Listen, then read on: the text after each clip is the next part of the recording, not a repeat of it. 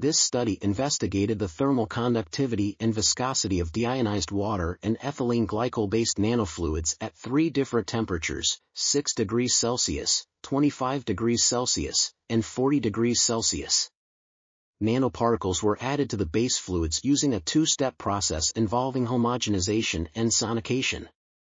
The results showed that thermal conductivity was increased by 8.86% for 0.8 Wt% deionized water-based MWCNTOH nanofluid and by 5.37% for 0.2 Wt% ethylene glycol-based MWCNTOH nanofluid.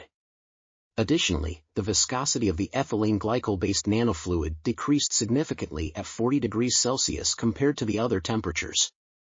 These findings suggest that the addition of MWCNTOH particles to the base fluid can enhance its thermal conductivity and reduce its viscosity, making it suitable for use in cooling systems.